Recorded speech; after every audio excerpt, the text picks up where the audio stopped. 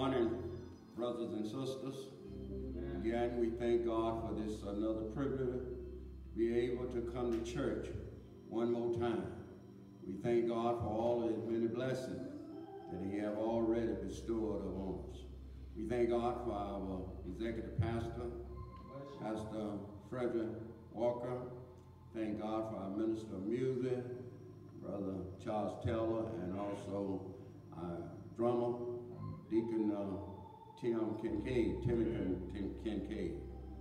Certainly we thank God for those that is in the audio video booth. At this time we're going to get ready to further into the service. We do say thank God for our members, the member of New Bethel Missionary Baptist Church. Thanking you all for being so faithful through all of this these trying times that we are faced. We thank God for our deacons, and certainly we thank God for all of those that work on our ministry as help ministry. They be here to check our temperature and ask questions about this COVID-19. Amen. We certainly thank God for them. And we like to say to all of our members and to all that are viewing this telecast by Facebook, please be safe. Amen. Take the precaution that you need to take, that you can get through on this, be here on the other side of this COVID-19. But if we don't do what we need to do, we might not be here on the other side. So please, ma'am, and please, sir, let's do what we need to do to be here on the other side of this COVID-19. At this time, we're going to say that, let me also say, we thank God that we was able to be out here this morning. Amen. Amen. I don't get here every Sunday morning, but the last few Sundays, God has blessed us to be able to be here. Certainly we ask for your prayers. Pray for all of our members, those that are sick, those that are going through, those that are bereaved, that have lost loved ones this year. Please keep them in your prayer. Amen. Now this time we're going to get ready for prayer. We're going to ask that you will to bow your heads in a word of prayer. Heavenly Father, we come now. We bow our heads and humble hearts. Yes, Lord, we come with a heart of thanksgiving. Thanking you for the many blessings that you have already bestowed upon us. Father, we thank you that you kept watch over us last night. Yes. You didn't let no hurt, harm, or danger come upon us. Yes. Father, we don't know how many times last night that death attempted to get over in the bed with her. Yes. But you said no. And for that, we say thank you, Father. Thank you, Lord. We thank you for health, life, and strength. Now, Lord, we ask our blessing upon this service, Father. Please, Lord. We pray that you will bless Pastor Frederick Walker, yes, as he come and declare your word this morning. And then, Lord, we pray that you will bless every preacher that standing behind the sacred desk today. Yes. Heavenly Father, whether they be present or whether they're doing it by Facebook or whatever, Father. Yes. But Lord, we just pray that you will use them today in a mighty way. That men, women, girls, and boys will fall out with the ways of the world. Yes. And come over on your side. Lord, we pray thy blessing upon those that have lost loved ones, especially to this COVID-19, Father. Yes. Lord, we pray that you will bless them, the families that have lost loved ones. Strengthen them, Father, in this hour. Please. And then, Lord, we pray for all of those that are sick, all of those that are wrestling with it, or either any other type of sickness. Yes. We pray that you will touch them with your healing hand. Heavenly Father, we know that you're able. You did it one time, you can do it again. Yes. Father, we know that you got all power in your hand. You said in your word that we have not because we ask not. Yes. And then, Lord, we come praying for this nation. We pray for our president. Yes. Lord, we pray for our governor. We pray for our mayor of the many different cities, and we pray for the governor of all of the state and the United States. Yes. Father, we pray that you would give them the wisdom how to maneuver their way through this COVID-19, Father. Oh, Lord, they need you. They can't get along without you. Pray that you would touch our president, Father, that he would do the right thing, Father, that will help us to get to the other side. Now, Lord, when this life down here is over, when the victory of all done been heard, when your poor weak hand made serve, then went the last mile of the way. Now, Lord, we pray that you will come close to us, that will be able to lay our head on your breast, breathe our life out of sweet air. Now, Lord, we need you down here. Can't get along without you. Walk with us and talk with us. Hold our hand while we are traveling in this unfriendly world. When it's all over, call us. We'll be able to answer. Take us home, where we'll be able to rest forevermore. In Jesus' name, we do pray. Amen. We give all praises to the Almighty God. We bless God for this opportunity to be able to come to church one more time. It's evidence that God has once again looked beyond our faults, seen our need. I don't know about you, but I'm mighty glad about it. Amen. We bless God for the presence of our pastor on this morning. Amen. We're just so grateful to God to have our senior pastor, Pastor J.P. Walker, with us this morning. Amen. I must confess that I took my son to the barber the other day, and he notified me, he let me know that. He said, well, I was watching you guys live on Facebook on Sunday, and I saw the pastor, Pastor J.P. Walker, standing up praying, and he said, my wife and I, we were gathering ourselves, and we was bracing ourselves, getting ready to hear a word from Reverend J.P. Walker. He said, but Reverend Walker set us up that morning and because you came up.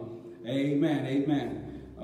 So he said in so many words that they were willing to put up with me, but I think they really wanted to hear Pastor J.P. Walker. Amen. But we just thank God for our pastor being with us. We give honor to our First Lady, Sister Florida Walker, to Lady Katina Walker, my lovely wife. We just thank and bless God for her. As the pastor already stated, we thank God for our Minister of Music and the music department, the media department, our deacons that's been so faithful, along with other brothers that's been collecting the offering on Sunday morning from the hours of 10 to 11.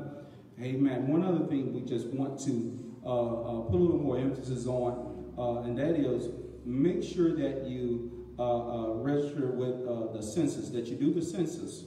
Amen. So that our moderator encouraged us to encourage our members to make sure that you complete the census and that you register to vote.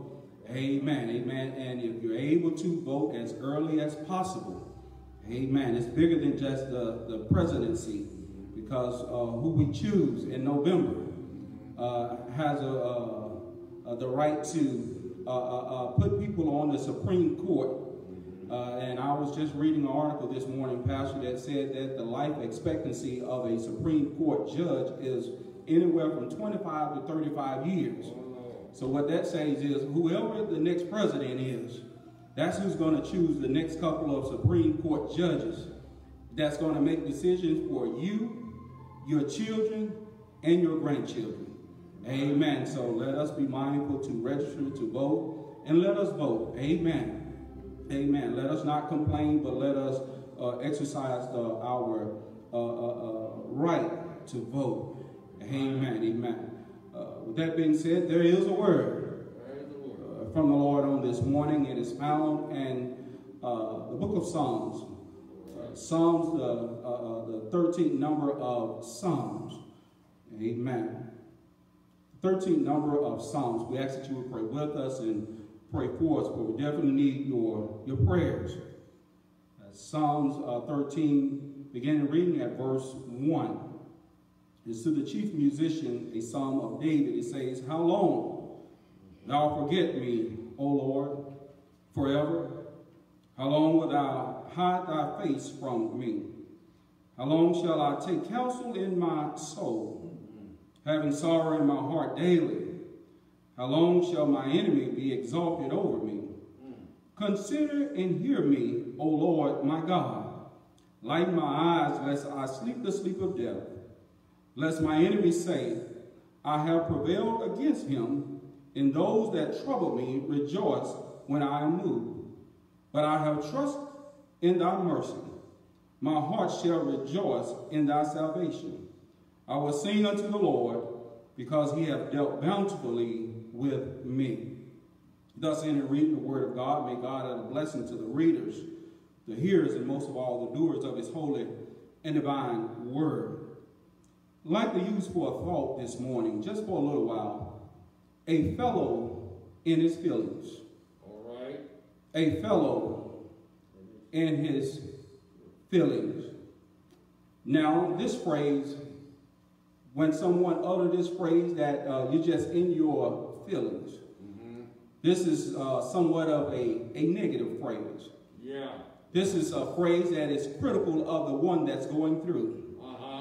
It seems to suggest that you're being oversensitive, that you're being a drama queen, or you're being a whiner, or some would even say a crybaby. Yeah. But I don't want to look at it in a negative light this morning, because I don't think the problem really lies with the person that's going through. But a lot of time the problem lies with the one that's being insensitive to what that person is going through. Yeah.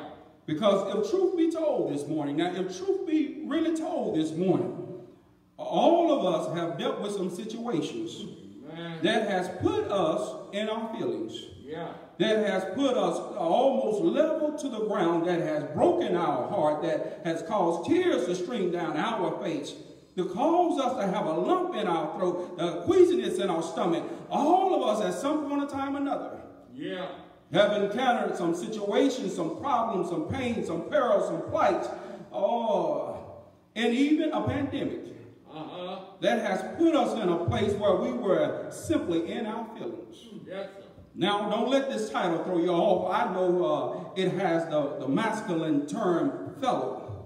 But the only reason that term is there, fellow, because one of the main characters in the text is David, which is a male character. Amen. But I want you to know that it's not limited to the male gender. Amen. Yeah, anybody can be a fellow in their feelings this morning. Yes. And I don't know who I'm talking to, Pastor, but I just do believe that somebody's screaming this morning, and they're in their feelings, but they're not of the male gender. Amen. Yeah, you can be a fellow in your feelings, even as a mother.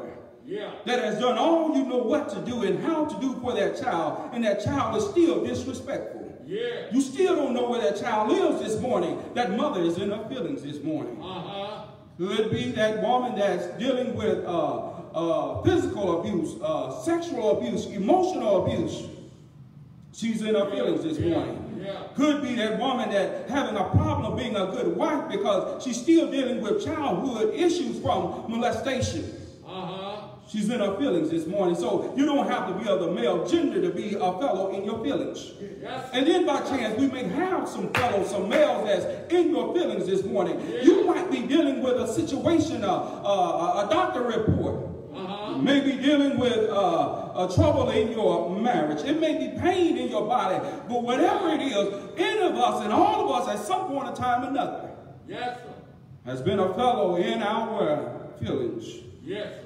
So I want you to know that we see you and we feel you this morning. All right. that all of us at some time or another can be in our feelings. And what I get out of this, Brother Taylor, is that we're not exempt from being in our feelings. We're not exempt from encountering some heartaches, some heartbreaks, and some pain pearls in our lives just because we know Jesus. Amen. No, just because we know Jesus doesn't exempt us. David here is known as a man after God's own heart. But yet and still, we see in the text this morning that David was in his feelings. Yes. Let us look at David, because I do believe that there are some helpful holy hints that's hidden in the hollow of this text that will help us to get through being in our feelings. Because what I notice in the text, David starts off in his feelings. Yes, sir. But he ends in the text, a man feeling good. Yeah. See, first of all, I notice David, I see his sorrow. All right. I see his sorrow because he questioned God. He says to God, how long wilt thou forget me, O God, O Lord, forever? How long wilt thou hide thy face from me? Yeah. David is in his feelings, Brother Kincaid. He's in his feelings on us this morning. David is going through something. Some writers say that he wrote this when he was on the run, running from Saul. Some say it was perhaps when he was running from his son Absalom. I don't know exactly when, but David wrote this psalm because he was really in his feeling at this time. Yeah. David is in his sorrow. I see his sorrow. I see his pain, his problem, and I see his cry and his complaining. David says, how long? Now here's what gets me, Pastor, and I'll hurry on, but here's what gets me. David, he knows God. Yes, sir. He has a relationship with God. He really knows God. But David asks the question, how long? Wilt thou forget me, O Lord, forever? Now David realizes that he's talking to an omniscient God. Yes, sir. One that knows everything. Now, if it's a God that knows everything, then that tells me that he can't forget anything. Amen. But David asks the question, how long? Well, here's the deal. When you're in your feelings, it calls you to say some irrational things. Yes. When you're in your feelings, it will cause you to vent out your frustration, even if it's venting it out towards God. David is venting. He's at the throne of grace. He's not praying at this moment, but he's venting. He's letting out some of his anger. He's letting out his frustration on God. He asks God, look, you promised me that I was going to be king of Israel. All right. You the one made the covenant, but I'm on the run for my life. So it seems as if you've forgotten about me. David said, how long will I hide thy face? Not only have you forgotten about me, God, but to hide your face simply suggests that you turn your back to what I'm dealing with. And David said, if that is not enough, he said, how long shall I take counsel in my soul? In other words, David said, I got to lay on my own psychiatrist's couch. Yeah. And I got to counsel my own self. Said, how long will I have to counsel my soul? Having sorrow in my heart daily, day in and day out. On Sunday, sorrow. On Monday, sorrow. On Tuesday, Wednesday, Thursday, Friday, sorrow. Every day I'm having sorrow in my heart. What's on the menu for Friday? Sorrow. What's on the menu for Saturday? Sorrow. So how long shall I have sorrow in my heart daily? How long shall my enemy be exalted over me? I'm going through and look like my enemies are prospering while I'm going through. Yes, but I want you to know that David's frustration, David venting at the throne of grace, it drove him to his knees. Yes. Look, if you're going to vent to God, you not only need to tell him, vent out your frustration, but it ought to push you, it ought to drive you to your knees. Where you stop talking at God and start talking to God. You do know that there's a difference, don't you, from talking at God and talking to God. At God, you're just complaining, you're crying, you're telling him about your trouble, but when you begin to talk to him, all right, you begin to say like the songwriter that says, Father, I stretch my hand to thee. No other help I know. You begin to call on him for his help. Yes, it moved from sorrow to supplication. He moves from his problem, his pain, to prayer. He moves from his crying and complaining to calling on the name of the Lord. Yes, all of us our problems ought to drive us to the Lord. That's it. They ought not drive us away from the Lord, regardless of how bad the marriage has gotten. It ought not drive you away, but it ought to drive you to the Lord. No matter how that child is acting, it ought not drive you away, but it ought to drive you to your knees. He says, in his feelings, he moved from just bending to the Lord to praying to the Lord. That's it. Says to the Lord, consider and hear me. Some translation put it says, look on me. In other words, David said, Lord, if you got your back turned, turn around and look at me. If you look at me, I know that your eyes is connected to your heart. There's no way that you can look at me going through what I'm going through and not move on my behalf. David said, consider and hear me. Look at me and answer me, Lord. Here's what I like, Brother Kincaid. He said, oh, Lord, my God. Now, in the Hebrew, it's better translated, Jehovah, my Elohim. Yeah. So in essence, what he's saying, Jehovah is the God of promise. Elohim is the God of power. So what are you actually saying when you say, Jehovah, my Elohim? Well, David will tell you this morning, what I'm actually saying is, I'm calling on the God that made a promise that has the power to keep the promise. Yeah, it's in there. That's in there. Not only did he make the promise, but Elohim say he's the God that has the power to keep the promise. Make the promise come to be. Yes, his situation hadn't changed, but David is changing. Although your situation may not change, but you can rejoice this morning because God doesn't change. Amen. And because he doesn't change, he can change us. Yes. Yes, I see David say to the Lord, he said, consider and hear me, Jehovah, my Elohim. Then he goes on and said, light my eyes. Listen at his prayer. Listen at his supplication. Light my eyes, or in other words, increase or strengthen my faith. Yes, sir. Oh, you don't have to. I remember hearing a young lady, Miss Inez Andrews, sing a song, Lord, you don't have to move my mountain. But she said, give me the strength to go around. Yeah, give me the strength to climb it. She said, give me the strength. Yes, and David is saying here, yeah, Lord, if you don't move my situation, what I need you to do is increase my faith. So I'm able to handle what I'm dealing with. He said, now if you don't increase my faith, he said, unless I sleep the sleep of death. Yeah. In other words, David was saying, Lord, if you don't walk with me, All right. I can't make this journey alone. Yeah. If you don't hold my hand, Oh, Lord, I can't stand the storm. Oh. David says to God, he said, look, increase my faith. If you don't, Lord, this thing I'm dealing with, this anxiety, it's going to take me out. This depression that I'm dealing with, it's going to take me out. In his feeling, I want you to know that if you don't do the right things in your feelings, all right, it can very well take you out. But the right thing is, David said that the prescription for today is take it to the Lord in prayer. That's it. Yes, everything. It does not matter. We can take everything to the Lord in prayer. And somebody ought to shout this morning, because not only can you take it to him in prayer, but somebody said you can leave it right there. Yeah.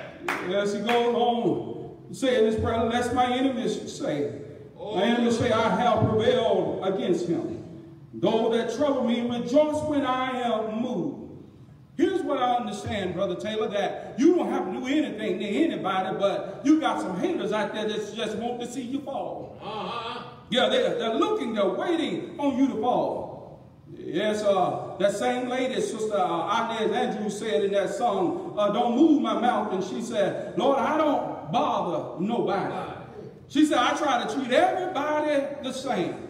She said, every time I turn my back, regardless of how much good she's done, she said, but every time I turn my back, they scandalize my name. So it doesn't matter how good you are to people, some people still want to see you fall. You got some people, I will drop this one in for free. You don't have to pay me for this one, but you got some people that don't like you. Yeah. And if you ask them, why don't you like them? What is it that you don't like about them? The answer would be, I don't know, I just don't. I just don't like them.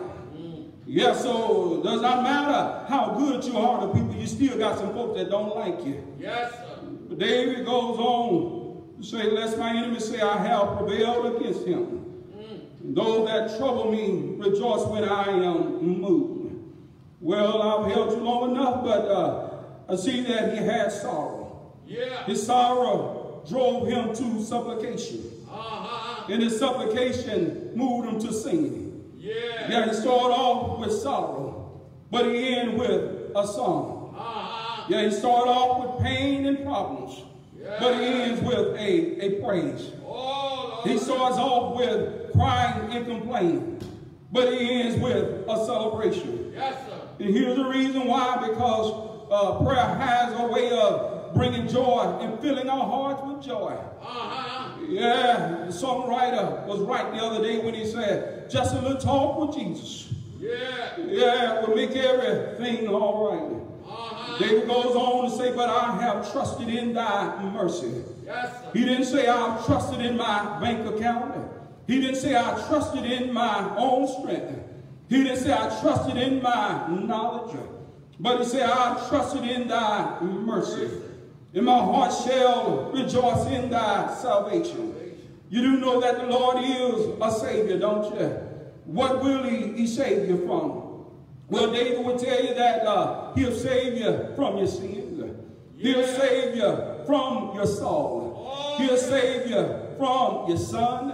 He'll save you even from yourself. Yes, sir. Yeah, David said, my heart shall rejoice in thy salvation. And I'm going to Bethel, but the last verse say, I will sing unto the Lord because he have dealt bountifully with me. Yes, in other words, you can look at this one or two ways.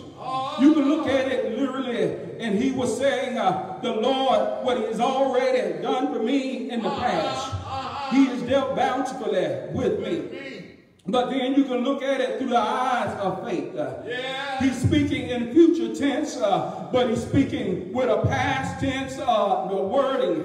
Because in other words, he's saying, although I'm still in my situation, I'm going to give him joy praise, as if he's already delivered me.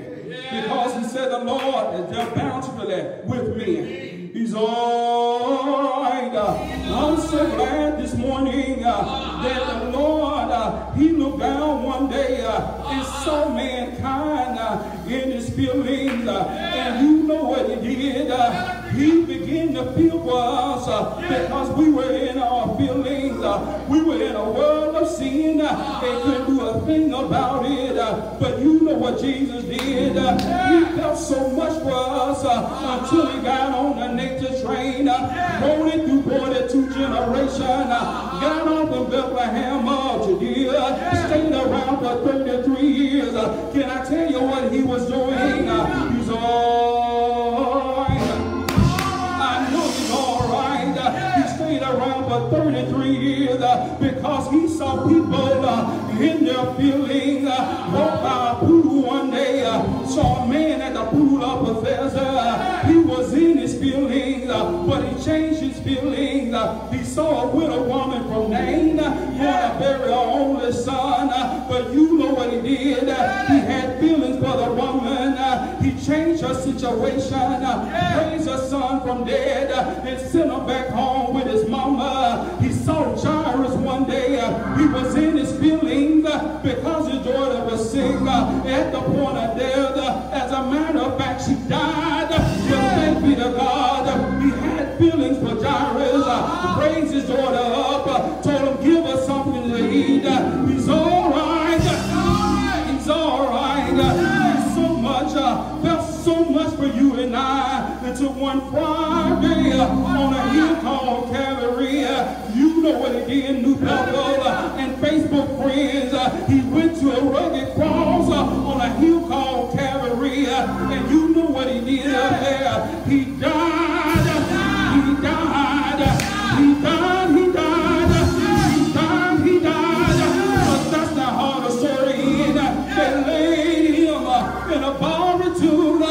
stayed right there all night Friday night, all day and all night Saturday.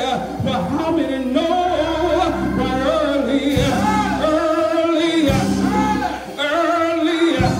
Sunday morning, he got up from the grave, not with some power, but with all power.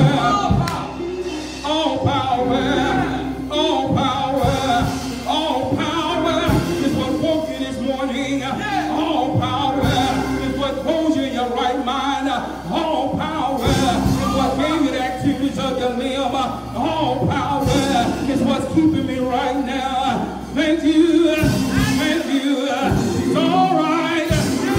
He's all right. I'm through with your new Bethel, but just give me 10 seconds to praise my God. Glory.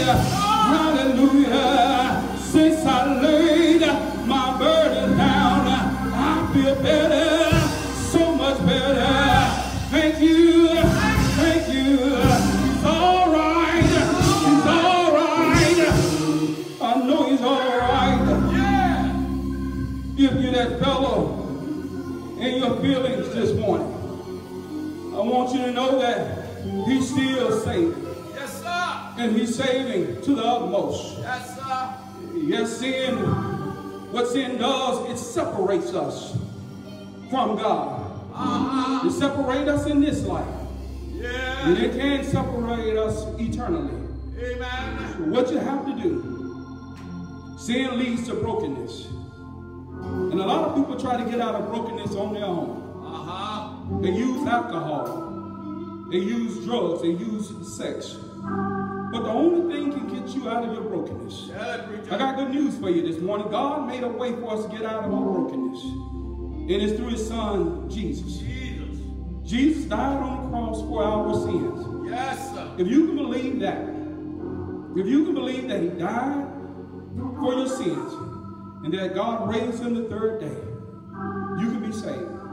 Yes, sir. Romans 10:13 says, whosoever calleth on the name of the Lord shall be saved. If you're in your feelings, in your sins this morning, all right, I encourage you to call him. Call on the name of the Lord and tell him, Lord, I am a sinner. And I cannot save myself. I'm in need of a Savior. Yeah. And the pastor told me that you are that Savior. Yes, sir. And I believe that you are that Savior. Yes. And I'm giving you my life. Repent of your sins. Tell them I'm sorry for how I have lived thus far. Yes. But I believe that you're that Savior. You can do that. You can be saved this morning. Amen. Because the good news, it doesn't just help you just hearing the good news, but you got to act on that good news. That's it. You got to believe and you have to confess. Amen. Won't you give your life to the Lord? The doors of the church are open. Yes, Lord. Accepting members by candidate for baptism, by letter, by Christian experience. If you don't know him, don't let this day pass. Amen. Don't try to wait until we can get back into the sanctuary. Amen. My phone number is 601-605-8262. You can call me or you can call the senior pastor, Pastor J.P. Walker. His number is 601-859-2280. If not us, you can call a deacon. We encourage you. Please, whatever you do, whatever you do. If you're out of fellowship, if by chance you're out of fellowship with the New Bethel Baptist Church, and you saying, well, I'm going to come back once we get back. We don't want your soul to go unprotected. That's right. If you're out of fellowship, call us. Call us 601-605-8262. 601-859-2280. And if you're out of fellowship, if you haven't taken care of your financial obligation, for whatever reason you're out of fellowship with the New Bethel Baptist Church, and you say that I want to come back, call us. Amen. Call us, and we will get you back in church. We can take care of all of the preliminaries once we get back, but we want to make sure that your name is on this church roll, but more so that your name is on God's roll. Amen. Call us, please. We're begging you. Now, some will say that we're begging because we need your finances. I want you to know that God has blessed us here at New Bethel, but we're begging you because we want your soul saved. That's it. We want your soul secured this morning. Please, ma'am, please, sir, you have family members that you know that are out of fellowship. Talk to them. Explain to them the road of salvation. Explain to them how to be saved. And then you can call us along with them. And we'll definitely take you back in. God bless you. May God keep you. May God forever smile upon you.